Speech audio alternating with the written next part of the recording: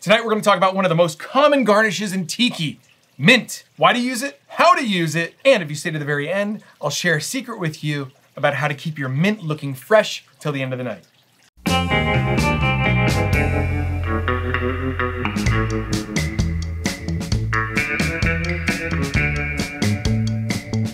Aloha and welcome back to Spike's Breezeway Cocktail Hour. If you've watched the show for any period of time, you are certain to recognize this Trader Vic's tiki mug. It usually sits on the bar top with some mint in it.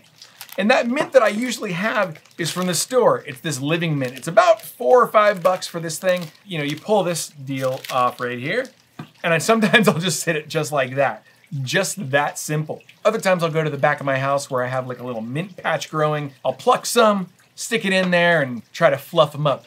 The problem is at the end of the night, they start getting kind of droopy. At the end of this episode, I will share the secret with you on how to prevent the droopy mint. Don't droop yet. So for $5, you get this little thing, which is deceptive because it's in a planter. And so you go, yeah, dude, I will just buy this, plant it in my garden, and then I'll have my own mint garden. Oh, how wrong could you possibly be? It says here that you can store this on your countertop for a couple of days, put a little bit of water in it and keep it going, but this is not meant to be planted or kept around for a long time. It's hydroponically grown, so unless you have some kind of hydroponic system, which then I don't know what you got going on in your spare time. This is kind of almost a one-use thing. I mean, if you're gonna make cocktails, this will do maybe 2 cocktails if you garnish with mint like I do. Conversely, if you go to your local grower's market, you can buy this for about $7. It is a gigantic bushel of mint. Look at this. Just this handful right here is more than the $5 over here. So this is probably like $3, maybe $2.50, and you get almost double the mint. I mean, they both smell fresh, but this smells like a little more fresh. First of all, let's talk about why you would or why you should use mint in a cocktail. One of the primary reasons for using mint in a cocktail, besides how great it looks, is that when you put a straw in the glass, or if you don't use a straw at all, when you bring the glass up to your face, you get a whiff of the mint. It's not only visual, but it's also a sensory bouquet. It dates back to 1944 at Trader Vic's in Oakland. I remember it well. It's a half lime shell sunk into your glass to signify an island. And then the other portion is a sprig of mint that sits right next to it, like a palm tree. I mean, you can kind of see that, right? Kind of palm tree-like, but you can put mint in just about anything. It's such a great garnish. Okay, I think we should get into now how you should use it. I think we should probably demonstrate that with a cocktail, but before we even get into that, the main thing about mint that a lot of people seem to forget is the smacking of the mint. Now, I've traveled across the country to a zillion bars, and I've seen how different bartenders release the aromatic oils that are contained within the leaves of the mint plant. I've seen other people on other cocktail shows crush it just like that, like you crush it. I don't like that because then you get this thing where you're like, you really kind of hurt the leaves. I've seen bars where they put the mint in their palm, smack it, jeez, which is a bit of a mess if you ask me. I mean, it definitely works. I've seen people on the edge of the cocktail, like bad cocktail, whacking the cocktail like that and then dusting around it because it leaves the oils on the rim of the glass. This is turning into a mess. So the science behind the whole thing is that when you smack the mint leaves, it bruises them, which causes the cells to break open and release the oils. And then the oils are what give you that incredible scent that when you raise your glass up to your nose, you get this burst of minty freshness. It really is a delight in cocktails, especially tiki cocktails. But really, I think the mint thing endures across all genres of cocksmithing. But here on Spike's Breezeway Cocktail Hour, you know that we smack the mint, just like that. So you smack the mint like you smack the like button. Go ahead, smack that like button. And a tip for storing mint, I think ideally you would get like a Ziploc bag or something, but I think you could probably keep these things. Ooh, I hate like crunching them up in there. Use a Ziploc bag. This is no solution. Although this is super airtight, I don't like the idea of like crunching up my mint like that. And also with the Ziploc, you can like push all the air out, seal it, and you know that no air is getting in there. So this may be airtight. This is not the solution that I would go for. So now that we have a proper introduction into mint, let's put this in a cocktail so I can show you how to garnish a cocktail properly. Let's go to the bar. Okay, so real quickly, I found a Ziploc bag. there's no air in this thing. Well, there's still some air in this thing. What the hell? So I just kind of squeezed out all the air and then zipped it shut. So hopefully that'll last for, I don't know, maybe like 4 to 5 days. So we'll see. And then when you bring it back out, you just gotta kind of fluff it back up. Okay, so the cocktail that is most known for the mint garnish is the 1944 Trader Vic's Mai Tai. Now, I know we've done that before on the show. The great thing about the Mai Tai is that you can always do versions of that 1944 Mai Tai with different rums. Just like a daiquiri. A daiquiri is never the same depending on the white rum that you use. Or, you know, hell, you could use Jamaican rum or a pot still rum or anything you want to throw in there with lime and sugar. It becomes a daiquiri. Although traditionally it's like white rum. With a Mai Tai, you want to usually use some kind of Jamaican rum. So in the past, I think we've used Denizen, something like that. Tonight we're going to use Appleton 21 and Worthy Park. Very exciting stuff. So let's quickly make a Mai Tai. It is juice of 1 lime, which really means we're looking for an ounce of lime juice. A 1/4 ounce of rock candy syrup. 1/4 ounce of orgeat. 3/4 ounce of orange curacao. And then an ounce of Worthy Park Jamaican rum, which has a distinctive funky smell to it. It's just a beautiful rum. Not sponsored yet. And Appleton 21. Oh my God, like music to my ears. Technique.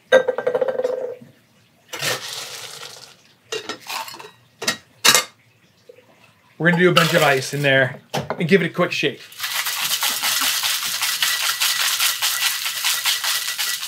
Okay, the tin is frosty and cold. This shaker set is from A Bar Above. If you're interested in this same shaker set, look at the description below. There's an affiliate link where you can help support the Breezeway Cocktail Hour and get just one of the best shaker sets that I've ever used. Whew. What am I, out of breath from shaking a cocktail? Pour into a glass. Appropriately Trader Vic's. Top off with some more pebble ice. Then we're going to garnish with the spent lime shell to signify an island. And now back to what we were talking about before with the mint.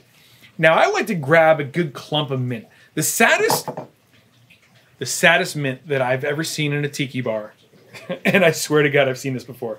This is so gross, I don't even want to put it in my drink. I've seen this before.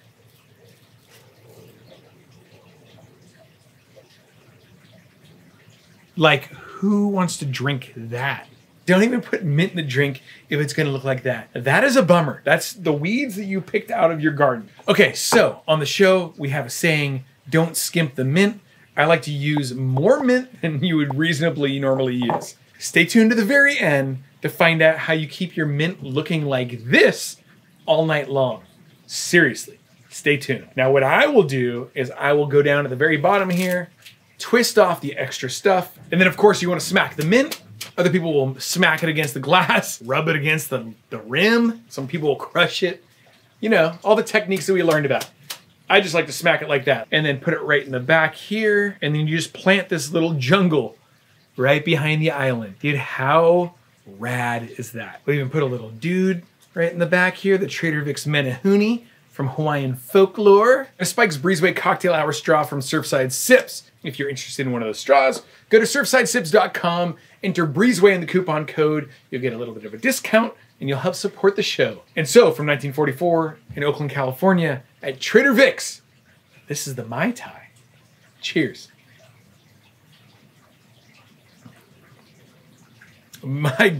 That might be one of the best Mai Tais I've ever had. I think it's the combination of rums. This is one of those drinks that you can change just by the different types of rums that you use. Now, people all the time go, hey, dude, I can't get Worthy Park where I am.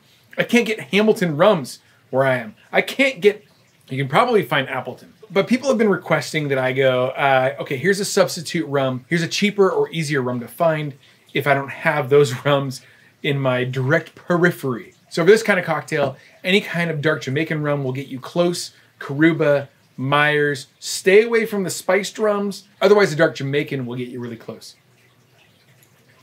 You get all of the flavors of a normal Mai Tai. You get a little bit of that almond. You get lime juice, certainly in front. And then the blend of rums do something really interesting. I think the Appleton has like a little bit of a sharper tang to it.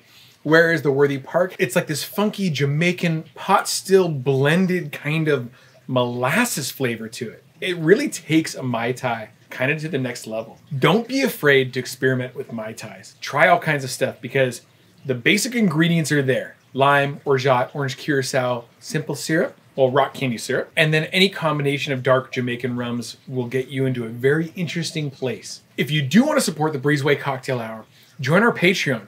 I will send you this enamel pin. You'll get opportunities to buy merch before it goes on sale to the general public, because it always sells out.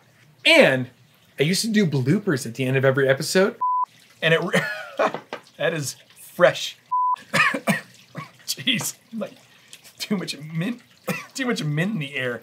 Those are now available to Patreon members only.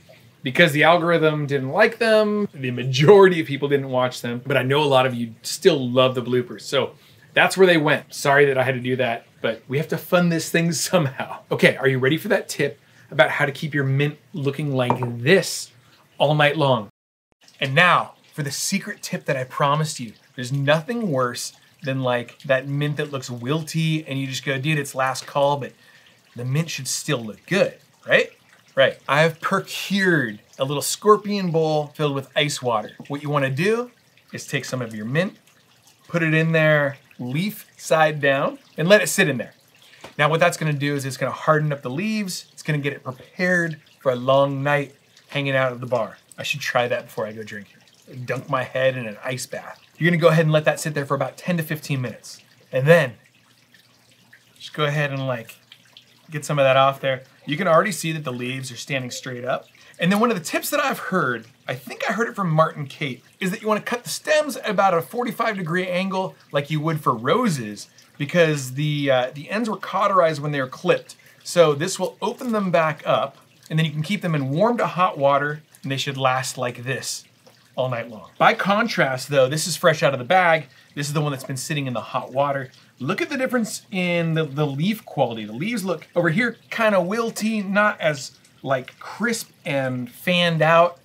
I'll twist off the bottoms and just plant this right here.